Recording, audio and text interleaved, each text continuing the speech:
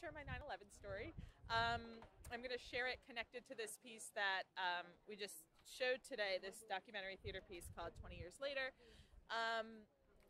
So I was 16 when 9/11 happened. I was a junior in high school on the New Jersey shore, which actually was deeply, my town that I was at, like deeply affected because it's all people who commute. It's a very commuter town. So specifically remember they went around the train stations and tagged the cars because they wanted to see who was not able to come home.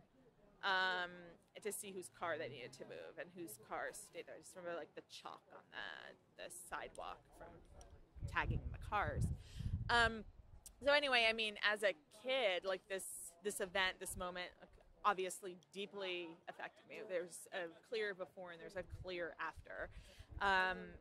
And as somebody who's grown up in the shadow, in the wake of 9/11, those events on that day, I've been really interested in how like the next generation is taught about it and how we, just in general, how we pass down memory and history and how, you know, we teach, and whether or not this is important, because I know for like older millennials, this is a huge event. This is a moment.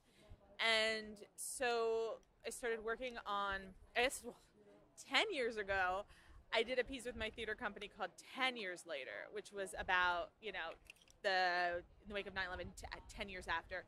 And then about 3 years ago, we started working on 20 Years Later, which is the piece that we saw today.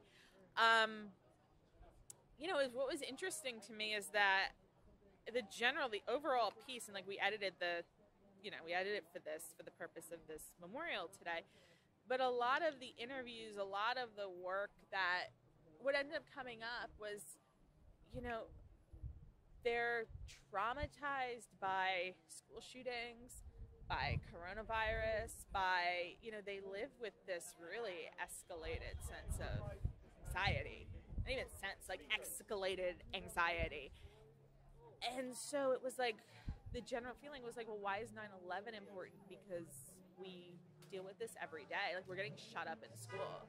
Like, there was, you know, I think 3,000 people died yesterday of coronavirus and nobody's doing anything about it. So why is it like this moment? You know, which is really valid. We talked about like the implications of the war on terror.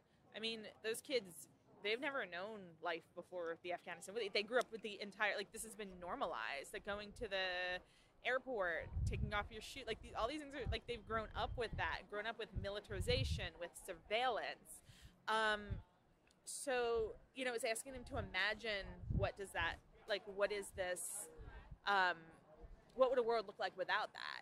And I think that's what theater does. Like, that's why theater is really interesting, because you go into these processes of imagination and with the hope of like, oh, well, if we can imagine this, we can build a better world. Which is why we ended on Jason's piece about, you know, building a new game, building a better world.